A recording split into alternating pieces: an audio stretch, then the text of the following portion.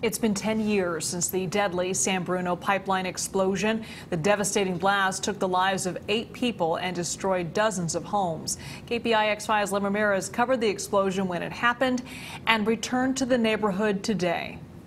Well, 10 years after the San Bruno explosion, an ominous fire-orange cloud hangs over the city once again. But the former mayor says that should not obscure the human toll that was taken that day, plus the positive changes that have happened in this community since that tragedy.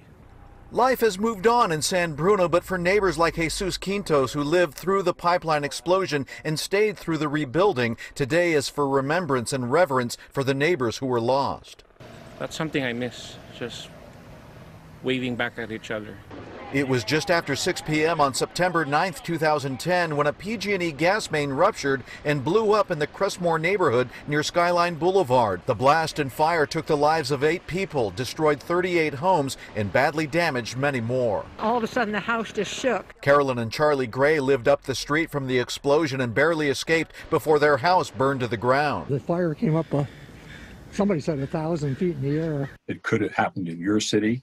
It could have happened in someone else's city. It could be your mother, your grandmother, your child. Former San Bruno Mayor Jim Ruane says much of the aftermath attention focused on PG&E. Defective welds were blamed for the pipeline rupture, and several lawsuits resulted in over $1 billion in fines. But Ruane says he would always try to refocus on the victims. It's more than financial viability that caused this. It's people lost their lives.